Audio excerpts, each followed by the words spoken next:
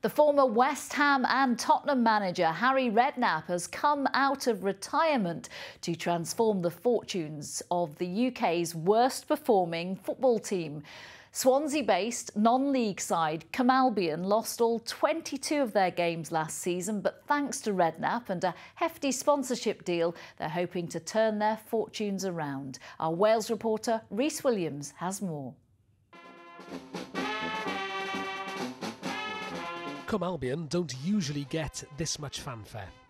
In recent years, getting 11 men on the pitch every Saturday has been a task in itself, but today there's a raucous crowd as the worst football team in Britain's star manager is in town. Oh, well played! It may not be an FA Cup final at Wembley, but perhaps Harry can inspire a special performance from the Black and Whites. Or maybe not. Well, you can see that the team is growing every week. You know, it's difficult for us to pick teams now because we're fighting for places. So it's a difficult season ahead. Oh no, 2-0. It goes that way, unfortunately.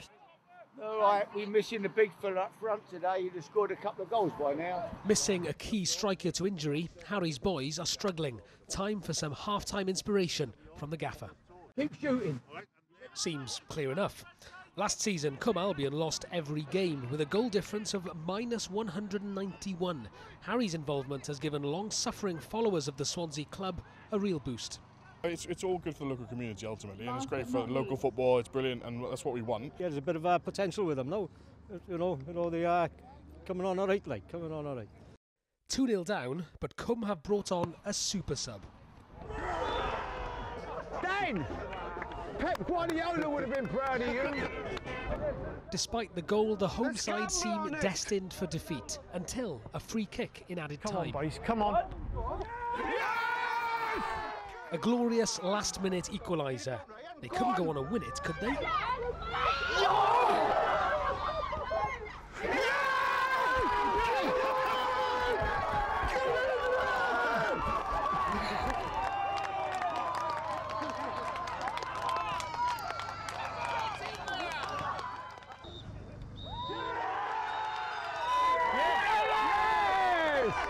Oh my God, that was more exciting than winning at the San Siro with Tottenham.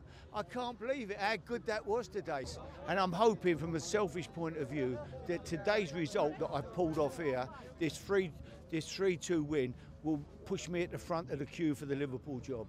When they hear that I've actually turned this around here today with Cwm Albion, I'm sure the owners of Liverpool will be thinking, this man, he's done a miracle there, let's get him in. Champion! Champion! Well, if he can come out of retirement once, maybe he can do it again. Rhys Williams, ITV News, Swansea.